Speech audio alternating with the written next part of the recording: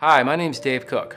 I'm the Senior Director for Customer Success here at Figure8 Federal and the Chief AI/ML Scientist. I'm here today to talk to you about the fuel of AI and machine learning, training data. Nothing moves in machine learning without training data. And at Figure8 Federal, we're focused on how do we really help federal organizations fuel and accelerate their AI initiatives across the enterprise. So who is Figure8 Federal? Figure8 Federal is a DC-based company. We've been here about 3 years with our offices in Roslyn, but we have strong roots within the Silicon Valley area where we've worked for over 14 years with a number of organizations, large and small, helping them really build out their machine learning training data capabilities. We're a company that has an active top secret facility clearance, and we support a broad spectrum of AI and ML capabilities, particularly focused on data pipelines and how do you really create, curate, and build machine learning training data at scale. I often like to say that we're really what you would call left of the machine learning model. We support scalable DevOps via deep experience with leading DoD, federal and commercial entities, and running everything from JADC2 to Health and Human Services. Quite frankly, we always say the messier the data, the better. We enable AI and ML at scale with expertise in data processing and pipeline automation and partnerships with industry leaders in machine learning model T&E, benchmarking, and data and model refresh. And we provide, at our core business, a human-in-the-loop annotation service, what we call data annotation as a service for data science and machine learning programs. That includes both the annotation as a service on the platform, along with the machine learning or the data annotation labelers themselves. So you have to ask the question, what is the problem that Figure8 Federal solves? Well, AI and machine learning faces a common problem. DJ Patil probably said it best when he said that the hardest part of data science is getting good, clean data. Cleaning data is often 80% of the work.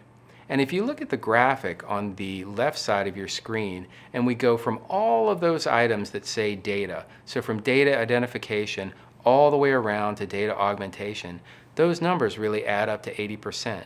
And when you think of Figure8 Federal, what you have to think of is you start at 80% with what we do and what we're able to offer in terms of data annotation and data labeling services.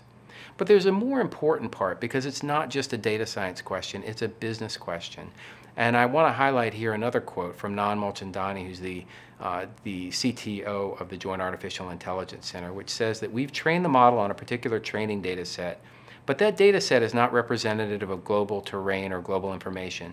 So when you think of the diversity of the training data set from a testing and representative perspective is so important.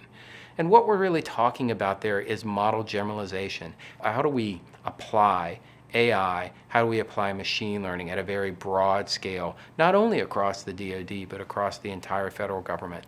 And that's where Figure8 Federal is really focused now and into the future, is how are we going to help the federal government achieve its AI and machine learning objectives. So when we think about the problem that we solve, what we're really thinking about is how are we working with the federal government and how are we able to help the federal government achieve its AI objectives both now and within the next year or so and in the next 3 to 5 years.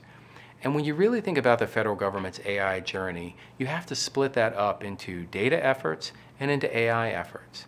And I want to talk for a minute about what those data efforts and those AI efforts look like together, because you have to think about how you're going to work with data in order to ultimately get to the point in AI. You can't just build AI systems. You have to think about what that data journey is going to be. So you really have to think about data efforts and AI efforts as each being along a similar kind of path of discovery, of prototyping, and ultimately scaling.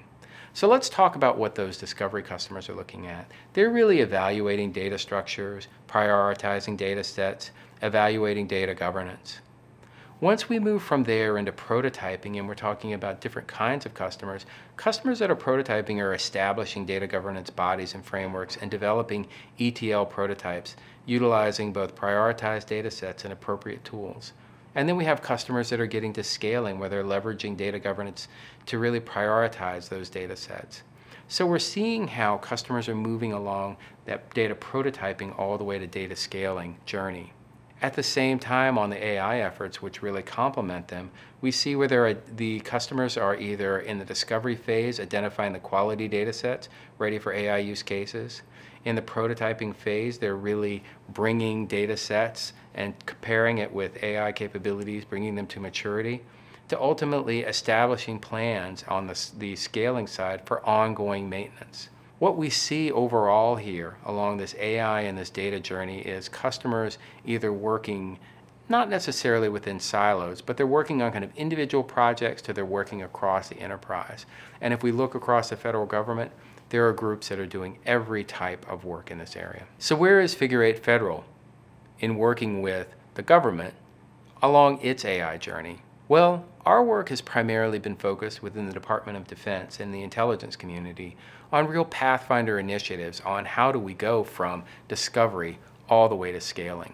And in that time, we've had a number of learnings regarding different types of data sets. For example, how do you annotate certain kinds of data, or how do you work with certain kinds of data or pre-process certain kinds of data.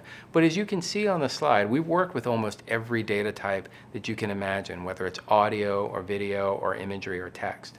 During that time, we've also worked across security classifications, where we've labeled everything from unclassified data to highly classified data. But if we go to the far left on the screen there, you can see, for example, where we've worked with different kinds of images or different kinds of audio, as well as video, as well as text. But in every circumstance, we've really figured out and worked with our federal partners to figure out how we can do this at scale. In our work over time, we've generated over 350 million annotations for the federal government in its Pathfinder initiatives within the DoD. One of the use cases that I really like to highlight and that I think is really compelling is our work with the Department of Defense's Joint Artificial Intelligence Center. And in particular, it's with the Humanitarian Assistance and Disaster Response line of effort. Now, what's so compelling about this use case? Well, there are a few things. The first is that this is something where we really worked in partnership with the DoD and worked in partnership with other industry partners. In this use case, we pursued and won the opportunity with our partner, Esri, who's one of the leading geospatial companies in the world.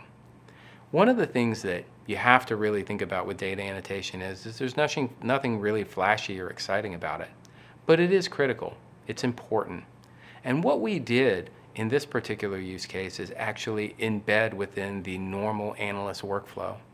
So when you look at the capability that we have, and you can see a screenshot, on the screen there is, through a couple of Python scripts, we were able to connect to our industry standard API and not interrupt the workflow where you've got a user, a pet analyst, for example, an image analyst, for example, who's able to easily take and with a few clicks select an area and ship it off to Figure 8 in order to get their data annotated and ultimately get their results back in order that they can train their model. It's incredibly important that we not interrupt the workflow. And this is a really great example of two partners, really industry-leading partners, working together to solve a problem for the DoD. That was one of the main successes of that effort. So what you also see on our screen is an example of our workflows tool. And the workflows tool is really about how do I chain together annotation tasks. This is one of the core things that we understand here at Figure 8 Federal is it's not simply just being able to throw data at something. You really have to think through the data design step. What does it take to take a task and break it down into something that's very manageable, that can be annotated at scale, and that can ultimately produce compelling results? And with our workflows tool, you're able to actually take annotation tasks where you're trying to get training data annotated and break it apart into something that's really important, but also that will allow you to work at scale. This is something that we brought from our commercial learnings, and we've introduced it within the DoD with really significant success. In addition to our work with the Joint Artificial Intelligence Center, I also want to highlight some of our other really unique offerings and capabilities within the DoD. Things that we've learned working with the DoD and things that we've really brought to bear in our work on Pathfinder initiatives. One of them in particular is machine learning assisted annotation. Using machine learning using machine learning on top of machine learning in order to be able to really scale up an AI initiative.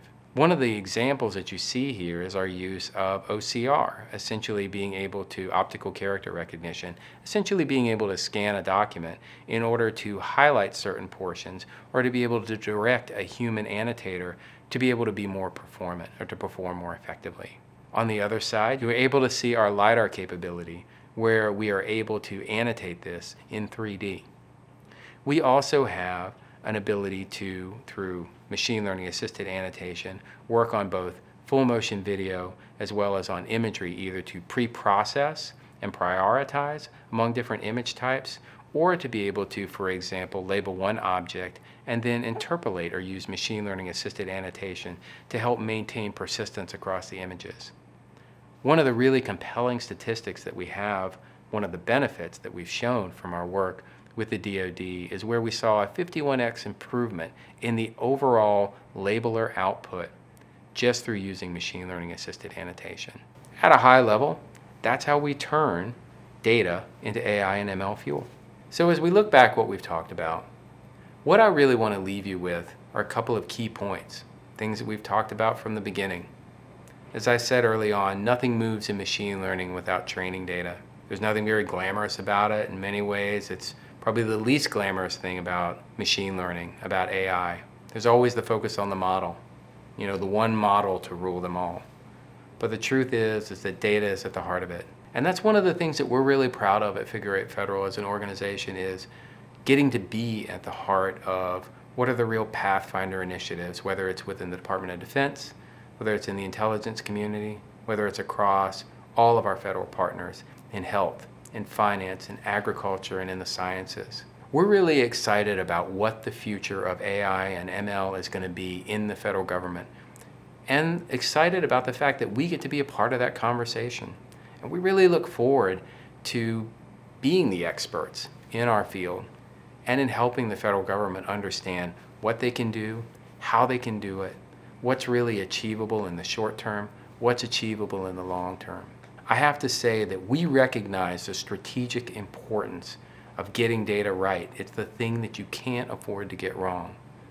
And we're just so proud of the work that we've done so far, and we look forward to not only having that conversation with the government, working with our government partners, we look forward to what the future of AI in government can really be.